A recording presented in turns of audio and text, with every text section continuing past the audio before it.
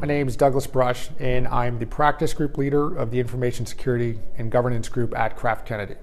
And we focus on a wide variety of governance, cybersecurity, forensics, e-discovery issues, and work with clients across the globe, helping them solve their information security and governance problems. Okay, so there's been a lot of talk here at Legaltech this year about machine learning and artificial intelligence, just like there was a few years ago under the name of auspices of predictive coding. Do you think that technology is actually here to stay this time? I think so. I think there's more lessons that we've learned from past implementations of putting out these types of, whether it be analytical technologies, AI, machine learning, the whole corpus of being able to have data think for itself or around itself is now coming to a mature state where we've learned from some of the past mistakes that you can't completely remove the human from the equation.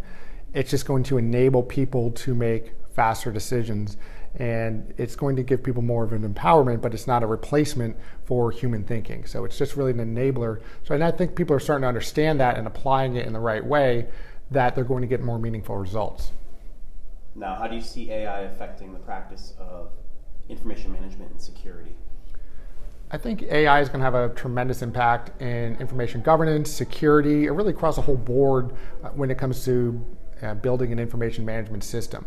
It allows people to get a lot of data points about what their data is doing.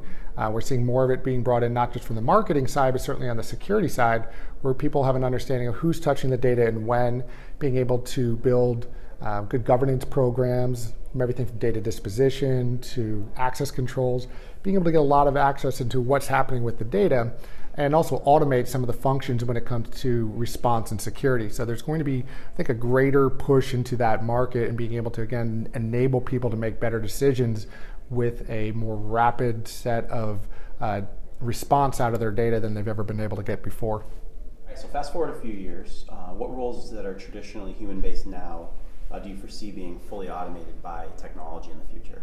I think you can see more roles where there was more of the data jockeying of taking data from one system, normalizing it, putting it into another system. Things like that become manual labor that you have to do repeated tasks over and over again, or have to do more manual labor when it comes to those types of analytics, are going to be fully automated, or at least almost fully automated by a lot of the functions that are happening now. Whether it be something that's happening on premise or in the cloud, people are building more of these systems now to automate their data flows. So we're going to see a lot more of that in the future than I think we do now. Excellent. Now, when it comes to people, do you think there's a real risk of majority of people losing their jobs to technology, or do you think that there'll be some other, like a shift of labor? I think it's going to see more of a shift. I think we're going to see some displacement of what people do, but for the most part, you're going to have people that have more access to information. It's only going to essentially create more jobs. We're a very data-driven, information-driven society, so getting more information and normalizing and understanding it's only going to create more jobs in the long run. So it's actually going to be, I think, a boom as opposed to a bust.